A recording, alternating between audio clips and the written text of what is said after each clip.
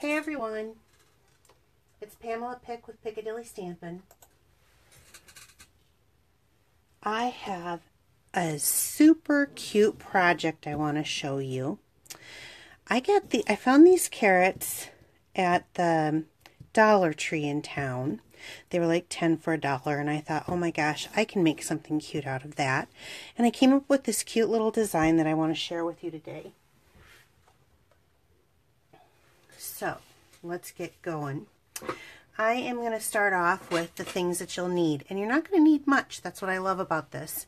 So you're going to need a piece of the Fresh Florals paper, and this is the Lemon Lime Twist one. It's the two-sided DSP.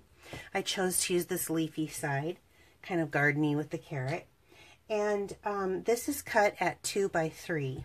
And then you're going to need a piece of garden green, and this is cut at 2 by 6 5/8. So let's get started. I want to start off by scoring, and I'm going to give you a tip on this. So we're going to score our garden green piece at a 1/2 inch, like so, and then at 3 1/2. But one of the things that I want to show you is what I did, since I'm making a few of these. I actually took my paper, cut it to size, scored them all at once, and then cut my paper. It's just much easier that way. So, but I'm going to get these out of the way, and we'll get going with our project. Now, I'm going to have to do a little bit of Big Shots work. So I'm going to pull my Big Shots in here, and it is, let's see if I can get that on camera, right. You know what, actually, I did that wrong. We're going to glue, we're going to fold these down on the score lines, and we're going to glue our DSP first onto that 2 by 3 area.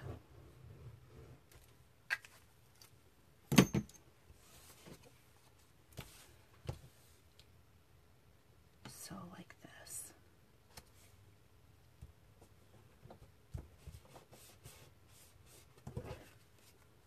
Okay, now I'm going to bring my Big Shots in, and I have my cutting pad on with my magnetic platform, and I'm going to be using the layering ovals, and I'm going to be using this third, maybe it's the second, no, it's this third, isn't it? Let's see, no, that's too big, it's the second one here in this grouping, and I have no idea what that size is, but it's going to fit perfectly on my project. So, and what I like with the magnetic plate is it holds it down so I can get that lined up where I want it. And then I'm going to put the top plate on and just run it through. Okay. So then you're going to have, it's going to look like that. It's going to have a little face on it, little opening. And I'll move this out of the way. So then what I'm going to do is take some tear and tape now on the back of my carrot. Gotta find the top of this. There we go. And I'm just going to put this on the back of my carrot, because this is what's going to hold it down really well on that DSP, or cardstock here in the back. And it takes a minute. I'm just going to kind of press my thumb to it to get that to stick and adhere. I tried glue dots, and the best that I found was actually the tear and tape. Okay, come on, here we go. Got to get that little edge. Now, I'm going to, you can do the tear and tape here too. I'm going to just put a little bit of our green glue and glue this down so that the edges match. So it gives kind of a little bowed effect. And then stick my carrot perfectly on the inside. And then what I did is the press here on the back where that tear and tape was. I didn't give this.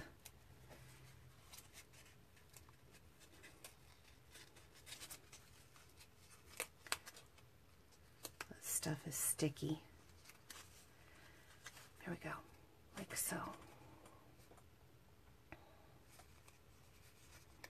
Kind of got to hold that a minute. There we go.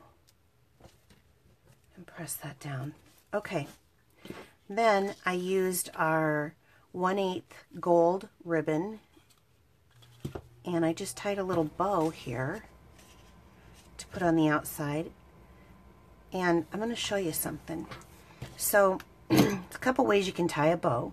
You can do just the regular bow that you were taught to tie your shoe, or you can do one where you make a little loop here and a little loop here, and you take the two of them and make a granny knot. And so today I'm going to show you how to do this one. What I like about this one is that the bow itself comes out. Let me flip that over.